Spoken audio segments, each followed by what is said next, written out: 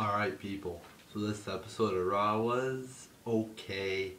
Had some, it didn't have like a lot of total shit. I would rate something like 0.5 out of 5 stars. It didn't have a lot of that. Just had a lot of mediocre, a tad below average things. And it had some good things too. But I'll get into it all. Get into all of it. Start off the show. We have Reigns coming out, cutting a promo. He has impressed me on the mic in his past two promos, or just the two promos that I can remember. The one on Main Event and this one. Good promo, badass. I like when the crowd starts chanting Cena sucks. He's like, yeah, you're damn right, Cena sucks. Yeah, and then it turns out later in the night, he's fucking raising Cena's hand like a fucking jobber, fucking tard. I mean, I hope that's just like a ploy, but I mean, I was sitting there like, this better be fucking, just a trick to get Cena to fucking like him, But if they're going with this, like Reigns and Cena doing this tag team bullshit, or like being friends, I'm not happy about it. But Reigns cuts a good promo here. Seems badass again. Calls Kane Orton's bitch. I liked it. I liked it a lot. Badass, almost Attitude Era-ish a little bit. With the bitch. Calling Kane a bitch. Then they brawl afterwards, and it was a good brawl. I mean, you getting the officials coming out there. I like when the officials come out there because it makes it seem like more real and genuine. You don't get the officials coming out there to break up a fight. Then usually when the officials come out, it's like, okay, the fight's over. But no, Jamie Noble gets thrown out of the way. Fit Finlay gets speared. Fit Finlay took the spear pretty good too. Got to admit, nice to see him. Still in good enough shape. It's always nice, when you see a guy come back or do something, physical, and he can still take a bump, like JBL taking the bump during the Wyatt, or, getting clotheslined by one of the Wyatts. It's good to know that they're still in good shape, and, because I know when some wrestlers retire, their bodies go to shit and they can barely move, just like to bring that up, I guess. But, yeah, I liked it, Then the ref gets choke slammed too. That was pretty cool. So yeah, very good segment to start off the show here. I was happy, very happy to, and that's rare. It's rare that they start off the show with a good segment, and that was a very good segment. Then the Wyatts defeat the Usos. It was okay. People start chanting, "This is awesome." No, it wasn't awesome. I mean, like, it started off so boring though. Like the first 7 minutes of the match was like complete boredom. Like I'm sitting there like, I was thinking, very good segment, start off the show. I'm like, oh, this is going to be a good Raw. Then I watched the Wyatt match. I'm like, oh, no, this is going to be a long fucking night, people. Yeah, but and then it started to pick up a little bit, got a little bit more entertaining. But I mean, the first 7 minutes of the match weighed it down, So I gave it 2.5 stars. But yeah, it was okay. wasn't fucking good. It wasn't fucking good. It was okay. Alright. Then we get Nikki and Alicia Fox is brawling. Nikki gets her one arm tied behind her back, then Alicia Fox refuses and then beats her up for a few minutes. It was boring. The crowd wasn't happy either. The crowd was dead silent, and so was I. I was almost falling asleep probably. I mean, it was just boring. It's like, who the fuck cares about the Divas division? Especially fucking the jobbers in the Divas division. Who the fuck gives a shit? I don't. I hardly care about, Paige and AJ. I do, but, it's not a big deal to me. This is boring. I don't give two shits about Nikki Bella. Just stupid fucking little, whatever, brawl, if you want to even call it that. I mean, I thought it was retarded. Then we get Rusev defeating RVD. A little bit below average. It wasn't horrible, but it wasn't good. I'll give it 2 out of 5 stars. RVD, I thought he was supposed to, when people get old, like RVD, he's not that old, but he should be jobbing out to certain people. But Rusev isn't one of those certain people. I mean, RVD is better than fucking Alexander Rusev, who can't even fucking talk. I mean, he can wrestle a little bit, Rusev can, but I think RVD's still a better wrestler than Rusev. This match, I mean, 2 out of 5 stars. It wasn't anything special. And I'm fucking pissed off that, like, RVD's basically a jobber. Then Orton defeats Ambrose. I'm sure, like, all the fucking people are just gonna go on the internet, say this was a great technical wrestling match. I'm sure the women, of course, who think they were probably fantasizing over this match, you know, are gonna say this was a 5-star classic, you know, and fucking say, oh, Orton is such a great wrestler. You know, this was not a good technical match, people. You had fucking boring rest holds and, you know, just basic fucking easy moves to do. Like, I see Orton just, like, yanking on his arm, on fucking Ambrose's arm. Like, that's not a good technical move, people. It had some good spots, but it was just so slow and dragged out. I'll give it 2 out of 5 stars. It wasn't horrible. It was far from horrible. But it's like, holy shit, pick up the pace, people. I mean, it's so fucking slow. They're moving so slow in there. It was like a 20-minute match, 15-minute match, whatever, and they barely got any fucking moves in because they're going so goddamn slow. I mean, it's ridiculous. And then oh my god, the botch. It reminded me of the botch from Night of Champions 2012 between Orton and Del Rio. Ambrose jumps and just lands there and stands there like a dumbass. Oh my god, it just looked retarded. I mean, it's embarrassing. So, I mean, it wasn't horrible. As I said, it wasn't even close to being horrible, but it was below average. It was 2 out of 5 stars. And Ambrose loses too to fucking Orton. The boring ass Randy Orton beats Ambrose, who can talk. He's got talent, a lot more talent than fucking Orton. That made me pissed off right there. Yeah, just keep pushing your same old 2 fucking people, Orton and CENA WWE. Yeah, how's that gotten you? It's gotten you fucking shit. You know, WWE fucking sucks because Orton and Cena are just beating everybody. Then Del Rio defeats Ziggler. Okay to decent match here. You know, I'll give it 2.75 out of 5 stars.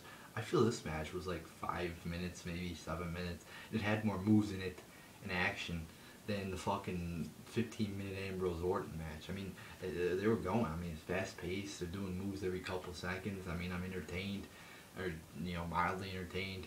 And yeah, I mean, it was decent, you know, okay, decent match, passable.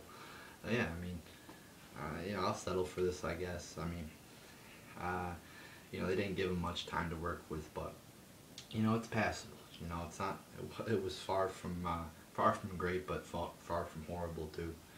Then we get Bret Hart coming back, and, you know, I liked it. You know, he starts cutting a promo, and then Damien Sandow comes out dressed as Bret Hart. I don't know why, but I was laughing my ass off. I thought it was funny. You know, I don't know, I was just laughing really hard. Yeah, and I liked it. You know, Bret Hart punches Sandow.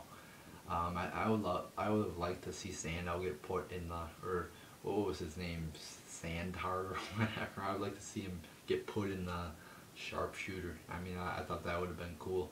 I mean, Bret Hart, I'm sure he could still do it. I mean, it's not like he's 80 years old or anything. But, you know, it was a good segment. I had a couple problems, like, and then it just made it seem like a little, it's only like 5 or 10 minutes long. It made it seem like just a little ass segment, like that didn't mean shit. Like Sheamus comes out and it's like they just transition right in the next segment. It made it seem like not special. I mean, it's Bret fucking Hart, people, and they made it seem like just another fucking random segment. You know, just a normal segment. So I didn't really like that, but it was cool to see Bret Hart back, so I'll say it was a good segment. And I thought the Sandow thing was pretty funny too. So then that leads to a Sheamus and Sandow match. So Sheamus beats Sandow in the worst match of the night, I think. 0.75 out of 5 stars. Boring ass, lame match. You know, it's between Sheamus, who fucking is boring and stale as hell, and Sandow, a guy who's a different person every week. But yeah, boring ass match. Then Jericho defeats Miz. A little bit below average, 2.25 out of 5 stars. Not, you know, just a little bit below average. But, you know, I like the Miz's new character. It seems like a good character. It's obviously playing off the Rock heel of 2000 Hollywood Rock 2003 character. But I hate the fact that Miz is like a pussy in fucking covering his face. I mean, he's fucking like every time he gets hit there. I mean, that's fucking stupid. It's lame. I mean, he's supposed to be a tough guy. I mean, everybody should be a tough guy. It's wrestling. But he looks like a pussy, and it messes up the fucking flow of the match when he goes out and like, oh my face, oh my face. Yeah, I mean, it's retarded. It's like the retardation sometimes, the fucking company. So, you know, it wasn't horrible, but just didn't like. And then we get a promo from from Bray Wyatt and Y2J. I like the promo. It was a good promo. So I guess overall it was decent, this whole segment. Then Paige and AJ defeat the Funkadactyls. Okay at best. I'll give it 2.5 out of 5 stars. Had some nice moves in there. But I mean, it's a fucking Divas match, people. I mean, how exciting can it get? And then, why are AJ and Paige getting along? I mean, AJ just beat Paige, you know? And Paige was like fucking crying pretty much. Now they're just fucking BFFs. I mean, it makes no fucking sense. Again, the fucking creative team just being illogical right here. But, and then the Funkadactyls break up after the match. I couldn't give, again, 2 shits about fucking jobber divas. You know, nobody fucking cared. You know, Jerry Lawler's going apeshit on commentary. Oh, it's great. They're fighting. It's great. He's getting basically getting a boner and jacking off to this while I'm sitting there fucking bored out of my mind, and so was everybody else in the crowd. They couldn't give 2 shits about this either. Then we get Kofi defeating Cesaro, and this was probably the best match of the night wrestling wise. Good match, was short, 3.25 out of 5 stars. Now it was going good. I only have one problem. Cesaro fucking loses again to the fucking Kofi Kingston, who has some talent. But I mean, Cesaro should be beating Kofi Kingston like that. Fucking jobber Kofi Kingston beats Cesaro. Are you fucking serious? So fucking frustrating. You get a talent like fucking Cesaro, fucking talented as hell, can do some fucking crazy moves out there. I mean, he's catching Kofi Kingston. Like, Kofi Kingston jumping like 10 fucking feet in the air, and then you got Cesaro catching him like a beast and fucking just manhandling him. And then Kofi beats him in like 2 minutes. I mean, 2 weeks in a row too. Then, to make it worse, that fucking motherfucker who fucking acts like Martin Luther King, Biggie Langston, comes out and fucking gives Cesaro a fucking, you know, the, ooh, you know, I don't even know what the fuck, they call it a clothesline, but it's more like a, oh, you know, he just hits you with his chest, you know. Just depressing to see a talented guy like Cesaro get beat by Kofi Kingston, and then, I don't know, ran over by a fucking idiot who thinks he's Martin Luther King. Depressing. Depressing, people. Then, to make matters worse, we get the fucking bull wrestling again. Bo Dallas defeats the fucking bull. Stupid fucking match. I don't even know why, but I'll give it a half. This was the worst match. I said Sheamus' match was the worst. This was the worst. I'll give it a half star out of 5.